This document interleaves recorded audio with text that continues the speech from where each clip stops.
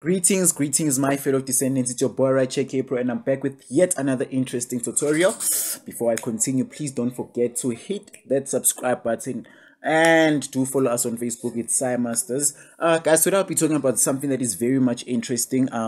You guys have been asking for this tutorial. I'm going to be talking about contextuals. Okay, guys. So now, how I'm going to teach this one is that I'm not going to be approaching it according to which book or which novel that you did, but I'm going to be approaching it generally. Do you understand what I'm saying? Because as I usually say, contextuals are comprehensions, but now it's comprehension based on a whole book instead of an extract on an article like in paper one. Do you understand what I'm saying? So guys, I'm going to teach you how to approach each and every contextual question that you'll ever meet in your life. So I'll be generalizing.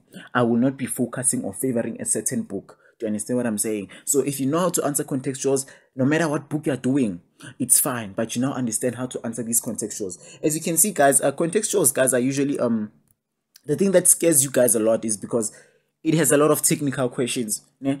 And sometimes it also has what a referral questions, but these referral questions have 3 marks. So in most cases, you guys get confused or you guys have doubts or get scared and all those kind of things. Do you understand what I'm saying? So I'm here today to remove all that doubt in you. Okay, guys, it's very easy. It's like the comprehension. So you're going to do me a favor when I make sure that whatever novel you are doing or whatever drama you are doing, you read it. Nah, you read it. Don't worry about the contextuals because I'm about to show you now that this is as easy as a comprehension.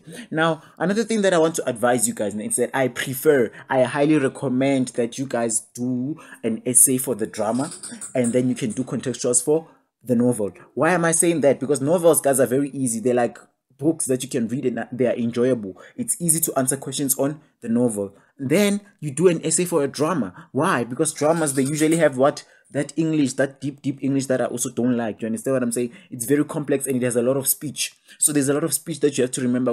Who said this to who said this to who. So it's going to confuse you. A lot of actions. There's a lot of things. So a drama or a play is a no-go zone. You have to do an essay for that one if you want to get good marks. And then you have to do what?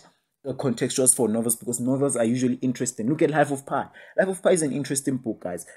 There's a lot of books that I can talk about, but once you go to the drama, a drama is always boring. Drama is always boring because it has a lot of figurative language and all those. So for that boring part, just do an essay. That's why I recommended that people do an essay for Hamlet and all that, because I know. Okay, guys. So today, I'm going to talk about how we're going to generally approach the first things that I said we are going to do what? Contextuals for novels. Hence, I'm on the novel section of the paper 2. I'm using NSC 2018 paper 2 English home language. I'm sorry if you're doing file. All right. So guys, as you can see here, we have a lot of books that they give us. We have a lot of options. We have Dorian Gray, which is a very easy book as well. You know, we have Life of Pi, which is also a novel. Guys, these books are enjoyable if you understood them or read them. So what I would say is that get summaries of these books, read these books. I'm talking about these novels, okay? Because you need to read these novels so that you can answer the contextual questions. The extracts that they give you here, these extracts are just there to confuse you guys. They will never ask a question directly from the extract. Maybe they can ask one, but these questions that they're asking, guys, are always about the book as a whole. They want to see if you understood the whole book as a whole. These extracts are just there as a point of reference, but they are really useless in my experience, if I can say. So, guys, as you can see, I'm seeing Dorian Gray there, and I'm seeing Life of Pi. And then for the essay questions, guys, I told you guys, you always take the drama. So I'm expecting to see all my learners writing an essay for Hamlet, an essay for Othello. Is there Othello here? I'm going to look for it. Yes, because it's also a drama, right? So all these dramas, guys, we are writing essays for it. And then somebody will ask me, how do you write an essay question, guys? An essay, you go to my tutorial that says Hamlet essay question. I'm also going to write Othello next to that YouTube tutorial, right? Basically, that method that I used, pill method, it also applies for the Othello essay question. The difference is the books, but same method. You use pill method. That's how you do your intro. That's how you do your conclusion. So I recommend that all of you guys go and watch the how to answer the Hamlet essay question, because I chose Hamlet because it's easier for me to use it as an example to explain. But that same example applies also for Othello. Do you understand what I'm saying? Thank you very much, guys. So you guys should stop asking me to make a tutorial about Othello essay question. What I'm going to do now, I'm going to teach you a contextual in general, which means whatever I'm teaching you right now, it applies for all the novel contextuals. Whether you're going to do Life of Pi contextuals or you're going to do or Othello contextual questions, it applies. Even those that are doing the Crucible, whatever, it's the same knowledge, right? So you go and watch that tutorial, guys. All right. We are going to continue. Okay, we are going to continue. All right. So guys, now we're going to talk about something that is very is something that you already know. Remember I said this is a comprehension. So now I'm going to show you why I'm saying this is a comprehension and how we can tackle this. I want to open up your mind, right? So just give me a few seconds as I open up this, and then I can show you how everything works out, right? So thank you very much for the subscribers, guys. Keep on telling your friends about me. And I'm having an English paper 2 cross night on the 16th. I'm hoping to see you there. 50 Rand entrance on Zoom, and then let's get it. Right. So guys, I'm going to use the red brush so that most of you can see what I'm going to try and do, right? I'm bad at writing, okay? Those who learn from this YouTube channel know that I have a bad handwriting. I'm very bad at writing digitally. So what I recommend is that you have a pen and paper, right? So buckle up and get your pen and paper because I have a bad handwriting. So in most cases, I only write the first letter of the word or the first letter of the sentence. I say out a lot of things. So when you have to note down and understand what I'm saying. Okay, guys. So now let me tell you something. Ne? This is a contextual. Ne? Contextual means comprehension. But now this is a comprehension that goes deeper in the novel. Ne? Basically, contextuals means a comprehension that is related to a whole novel. Comprehension means what? Basically, it's a comprehension now, a normal comprehension which talks about maybe an article nyana that takes 1 page. So it's different because a comprehension is very easy. A normal comprehension is very easy because the text is very short. But now this one is a novel, which means there's a lot of things that you have to bear in mind or keep in mind while you're reading the whole book, right? The book can be as big as a Bible. Doesn't matter. Do you understand what I'm saying? That's why it makes you guys to be confused, but it's still a comprehension. Everything that I taught you about the comprehension still applies there. Now let's talk. We have what we call a referral question there, and we also have what we call a technical question there, right? In a contextual, right? Now the difference now this time is that now in this referral question, guys, they gave out more marks than in English paper 1, because in English paper 1 for a referral question they usually give out 2 marks, right? It's only maybe it's once or twice where they'll just give out 3 marks for a referral question. You understand? Here the referral questions have 3 marks because this book is big. It's a huge book, and now there's a lot that you can say. Unlike an article where you can just quote nyana something and then you are done. Okay, there's a lot that you can say. So the referral questions here, they are very tricky because they are like technical questions. So it's up to you to understand and have paper 1 knowledge and try and merge it with this knowledge to see, as long as you read the book. Now look. This thing is very easy, guys. It's very easy. I'm going to show you. Now, let's go to the question paper. I'm going to try and start with Life of Pi contextuals as an example, right? Yes. So, I'm scrolling.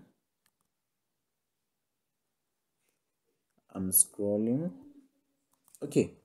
Here's an example. Refer to lines 1, 2. Richard Parker kept out of sight, right? Now, listen to me, guys. I said there is referral and there is technical questions, right? Now, let me show you our knowledge. I'm just going to show you that our knowledge on paper 1 is very important in this chapter, right? So now, they're saying there's a line that says Richard Parker kept out of sight, right? Now, explain Richard Parker's presence on the lifeboat, right? Explain. Now, the key word is explain, right? Explain. Now listen to me. This is not a technical question. Why is it not a technical question? Because now this is a referral question, but it's a referral question that has 3 marks. As I told you, that the confusing thing is that the referral questions here have 3 marks. They just want you to tell them that Richard Parker was doing this and he was important doing this on the boat with Pi and all those stuff. It's basically knowledge from you reading the book. Can you see that? So it's a referral question. It's not asking you about the structure or why did Jan Martel write this in this way, or why was this written like this, or why was this word used in this book.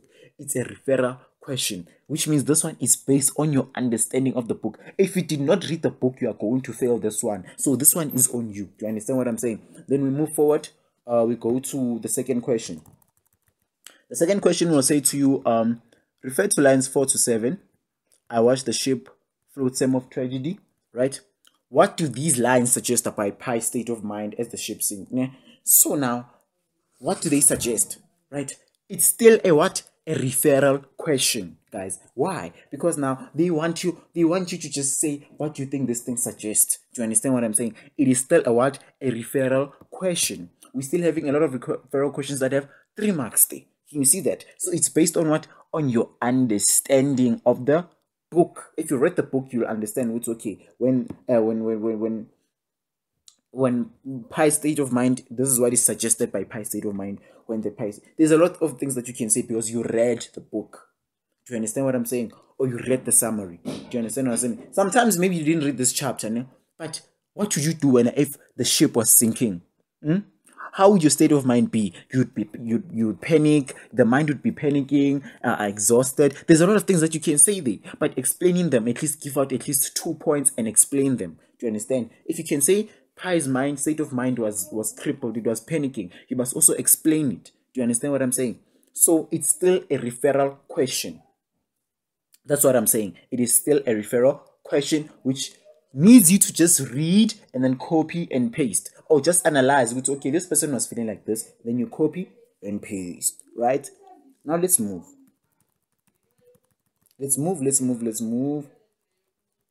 Now 9.3 would say comment on the significance of the hyena in the context of the novel as a whole. Comment on the significance. Significance is synonymous to importance, right? Now listen, the key word there is comment. Remember, now you'll have to use those notes that I sent out on the group which say comment means this, implications means this. Okay, now when they say now you must comment, it means now you will never get this question wrong. Why? Because you are giving out your personal view. You are commenting however you feel, but now the only thing that they're going to catch you with is if will you support your answer. So for example, let me see, they say comment on the significance in the hyena as a whole and whatever. I would say, man, the hyena was used as I can say anything. If I can say maybe the hyena was there to distract, the hyena was just there on the boat to serve as a meal and stuff. It's not wrong. Any answer is not wrong as long as I can support it and say because this and this and this happened, right? That's what you should know about commenting. You comment, say anything that you want to say, as long as you can support it. And then they're giving you these 3 marks for free. It is still a referral question. Can you see how easy this thing is as long as you read the book? Now let's move on to 9.4, right? 9.4 will say, in the light of the novel as a whole, critical discuss. Critical discuss. We remember this one from paper 1 in English. Can you see that they're repeating the same thing? The only difference is that we are dealing with a book, right? Critical discuss how Pi's knowledge ensures this. Can you see that we have a lot of referral questions in? A lot of referral questions than technical questions. Because why? They are scared of putting a lot of technical questions because now it's a book. Okay, now let's see. Critical discuss how Pi's knowledge of the animals ensures his survival on the left boat. Guys, what is to critical discuss? Remember, when you critical discuss, we are saying whatever we are saying based on facts. If they said critically comment, okay, let me put this down. If they said CC, which is critically comment, it means now we are going to criticize but based on our opinion. So I can say anything there as long as but I'm using what? My opinion. But now when they say critically discuss, right? Critically discuss, it just basically means that I am going to criticize this. I'm going to analyze this using what? Facts only. So you can get this question, you can get 0 for this question. Why? Because once they say discuss, they are looking for facts. I know people who have that worksheet that I sent out in the group agree with me because discuss means you must give out facts. You understand? We are discussing facts, not opinion. But if you are commenting, we are talking about opinions. So, for example, if I was to answer this, how Pi's knowledge of animals critically discuss that, I must talk about facts that happen in the book. So I'll say, Pi was shown an animal feeding on another animal in the zoo. Pi used to love animal. He grew up around the zoos. So basically, what am I doing now? I'm giving out facts because these are facts from the story. I'm not just commenting. Understand? If they said critical comment, I'll just say because Pi loved animals, and then because that's an opinion. But now if I'm giving facts based on what the story was saying in the beginning, initially, right? That's how I'm critical discussing. But if I'm commenting now, guys, I am giving out my opinion. So my opinion can never be wrong as long as I can support that opinion. Think about you and your friends arguing over something. You guys have different opinions, right? But what do you do if you want to win that argument? You support that opinion, right? You support that opinion. Hey, Usman Bamiyashisa, it as if somebody's hot in the class, right? And then I'm like, no, man. No, she's not hot, right? And then you start supporting your opinion and say, man, you start critically commenting. You're like, she has this and she has this. She has a beautiful face. She has a bright smile. She has this. And then what do? I also critically comment and say, no, but her smile is like this. But her smile, that's how you critically comment. But if you're critically discussing, now I must give out facts. Now, do you understand what I'm saying? Right. So I hope I make sense there. Nah. So you guys, the reason why you guys panic with these things is because you guys don't want to study the critically discuss, the explain, the analyze, implications. Those words that I gave out in the notes, those words are very important. Once you understand those words, you'll understand what the question is saying. And then another thing is spotting if this is a referral question or a technical question. Then you are killing a contextual. Doesn't matter which book you are doing. Yeah. Now, they say place this extract in context. This question would have killed a lot of people. Yeah. Placing this thing in context, it means now you must match it. Yeah, you must match it with whatever it is saying. I don't know how I can say it. Yeah? When we're talking about context, we're talking about something that is related to. You understand what I'm saying? So if they say place the extract in context, right? You are basically going to rewrite this, not fully, but you're just going to outline the main ideas of this thing. I don't know. Summary. Okay, let's talk about the summary. What they say when they say place this extract in context, it means that you're just going to give us maybe 2 or 3 points. Right, from this, the main points from this. Do you understand what I'm saying? So basically, the examiner doesn't want to read this whole extract, right? He just wants to take out the main points from this extract because he's in a rush. So when are you going to, for a person who has never read the book, they want you to put just this extract into context. So that's why we want you to put it in context, right? So it's very, very easy because you're just going to summarize. You use your English knowledge on summaries to take out maybe 2 or 3 points and then you put them there. 3 marks for free.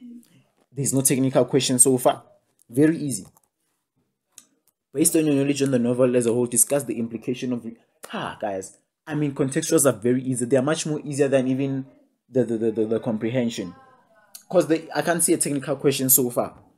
Guys, based on your knowledge, discuss the implication. Remember, discussing means facts. Once you see discuss, you must take a pencil and write facts. Because once they say comment, you must say opinion, right? Implication. What does it imply? What does this imply? Based on your knowledge as a whole, what does Richard Parker behavior in this line imply? I'm even busting. Based on your knowledge of this novel, what does it imply? But you cannot give us your opinion here. We need your facts. Okay, if Richard Parker is saying this, is doing this and this and this and this, he means that he wants to eat pie, or he wants to run away, or he wants to do this. Make sure that it's facts. It's something that you are sure about, right? Sure. Now we move on. Comment on the extent at which these lines foreshadow the effects of Faiz will have on his life. Okay, guys. Commenting means give an opinion, then support it. It's very easy. You're going to give us an opinion there, and then you support it. You give us an opinion, and then you just support it. If you say this girl is beautiful, give me a reason why. Then that's it. I'm giving you marks. But if you're just gonna tell me that this girl is beautiful, 1, 2, 3, and you can't support that thing, I'm not gonna give you a mark. So no one can ever get a question that says comment or critical comment wrong as long as they can support their answer. Right, we'll move on. Do you agree that the island represents the contrast between reality? Justify your okay. Right, this question, guys, it's always there. 4 marks. It's always there. And even in paper 1 comprehension, we always have a 4-mark question, and you guys panic, ne? Okay. This is very, very easy. Yeah. Reality and illusion, ne? Contrast. Now, guys, if you understand English words, this thing is not gonna give you a problem, right? So the first word that you want to see is, they say, do you agree that the island represents the contrast? So what is a contrast, guys? I said contrast, paradox. What else is the other one? Irony. It means the same thing. Ne? Opposite ideas, right? So do you agree that the island represents opposite ideas between reality and illusion? Can you see that I translated it? I made this question simpler. That's why I recommend that you guys must just know the keywords. Contrast means opposite ideas. So do you agree that the island represents opposite ideas between reality and illusion?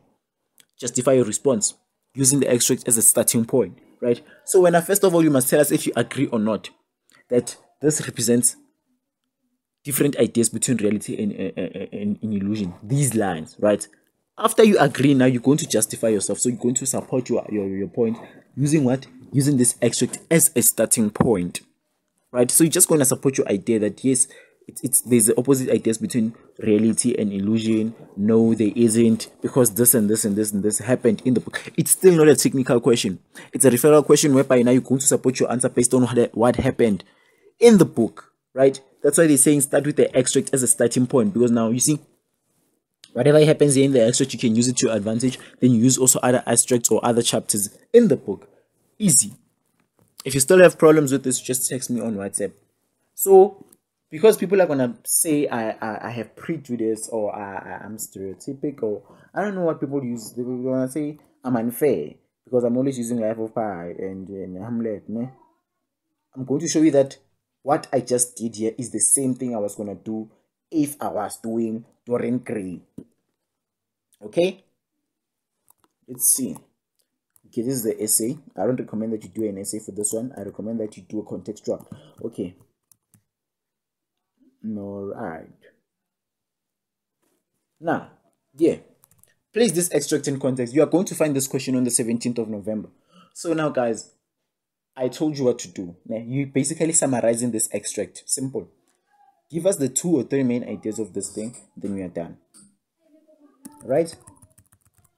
Then now, refer to line 5. The prayer of your pride has been answered. Explain the meaning of basis statement in this context. Explain, guys. Explaining, you know how to explain. So tell us what Basil means in this context. Give us 2 points of what he means in this, and then support them. You get 3 marks, right? Then we move. Using these lines as a starting point, discuss how they reflect the differences. Now, discuss. Guys, we saw discuss in English. We always see it a lot of times. Ne? When we're saying discuss now, ne? We want you to discuss, which means you must give us facts. So, using these lines as starting points, give us facts. How they reflect the differences between Basil and Lord Henry's attitude towards life, right? So you use these lines as a starting point, you quote them and you explain, you give us facts of how they reflect the disagreements or differences between Basil and Lord Henry's attitude towards life. So maybe Lord Henry's attitude towards life is very optimistic, and the other one is I'm not sure, and the other one is not optimistic and stuff. So give us those facts, right? And then tell us how these, yeah, that's how you do it. I don't know if I'm making sense. Understand? If Lord Henry is optimistic, you will say, you quote something. This shows that Lord Henry is optimistic towards life. He has a positive attitude towards life. The other one is sinister. Basil is sinister, is whatever. You write those down using quotations, because you have to quote somewhere where he said something or where something happened, maybe in the extract, and then use it as proof to show us that he's sinister or he's somber towards life. Do you understand what I'm saying? Comment on Dorian's assertion that it's too late for him to repent. Comment means give us an opinion. So if they said, comment on my assertion that it's too late for me to... So let's just say I went to jail. And then let's say, comment on my statement that I said it's too late for me to repent. What are you going to say? You're going to give it an opinion. Do you understand? This is still a referral question. Okay, it's still a referral question. Because now you're basically commenting on the fact that it's too late for him to repent. So basically what you're going to be saying here, you're going to be commenting, guys. Commenting means give your opinion about that statement that he said. It's too late for me to repent. Give your own opinion. Maybe you believe that it's not too late for him to repent because this and this and this can still happen, or this and this happened, and this and this and this. You know the story. And then you just support. As long as you can support whatever you were saying, you're getting full marks there. You can't get 0 on comment. Right. We're going to, in your view, is Dorian's hatred for Basil justified? Motivate your response. In your view, it means in your opinion. It's the same thing as saying comment, right? So that's why they even gave you a clue. Motivate your response, because they see that you guys are failing to comment. Now they're even giving you a clue. This question and that question are the same. 7.4 and 7.5 mean the same thing, but in different ways. Yeah. So, in your own view, is it justified? You'll tell me. It's up to you guys to decide. It's your opinion. So if they say, my hatred towards you, is it justified? You'll say, yes, because he stepped me in the back. He stole my girlfriend. He cheated on me and stuff. So it's justified. You motivated your response. So you're getting full marks there. You understand? You cannot get these questions. You can't get 0 there. You cannot get it wrong. You understand what I'm saying? All right. I'm not going to go further because it's the same thing. Comment. Using your knowledge, just discuss the extent in which it's the same thing. It's the same thing. So overall, guys, what I've noticed as well is that there's very low chances of you getting a technical question there, because you were never taught about the structure of writing a novel, right? So you might get a technical question on contextuals maybe when you're at varsity level. So everything is a referral question. It's a referral question that where now you have to now read the book thoroughly, and then now know the action words that we use, like critical discuss, critically comment, critically do whatever, and then also know that it's a referral question, which means you must refer to a certain part. Once you understand the action words and what they're actually asking you to do, it's very easy, as long as you read the context, you read the novel actually. And I'm gonna repeat this. I recommend that you do contextuals for a novel. As you can see, it was very easy for me to answer some of them. And then you do an essay for drama, because drama is very hard to answer. The contextuals are very hard. Essay for drama and contextuals for the novel. So it makes sense. Is that making sense? Cool. So guys, that's it. That's how you generally answer contextual questions. It's a comprehension, guys, but it's filled with referral questions that have 3 marks, which means you have to go deeper. Why? Because the book is huge. There's a lot of pages in that book. There's a lot that you can say, unlike the comprehension, right? So those who don't have the worksheet can just join the group and ask the learners in the group to send you that worksheet, because that worksheet is really, it's very short. I downloaded that worksheet for you guys. It tells you what comment means. It tells you what critical discuss means. It tells you what explain means, what analyze means. So that when you see explain, that's the only thing that's killing you guys. When you see explain, you panic. When you see discuss, you panic. Do you understand what I'm saying? So yes. So guys, please don't forget to subscribe to my YouTube channel. Ask questions on the comment section. If you want to appreciate me on the comment section, it's cool. I really love those comments and I'll respond. Send me a WhatsApp text, guys. I'll respond. You know I always respond. I love you all so much, guys. I'm wishing you luck on your exams, guys. And guys, please don't forget to subscribe or tell your friends to subscribe. You might not be needing this channel, but maybe your sister next year is going to need it. So get them to subscribe, guys. And then another thing, guys, on Zoom, I have a Zoom class for English paper 2 on the 16th of November, where I'll be teaching this whole thing to those that still don't understand. And the entrance fee is just 50 rand. And yeah, the times are there on the poster and everything like that. So if you want to inquire about that, just text me personally on the group. My number is 0814485811, 0814485811. Thank you very much, guys. Thank you for the subscribers. Thank you for listening. Thank you for sharing my videos. Thank you for recommending my videos. I love you a lot. Thank you very much. From me, your boy K Pro.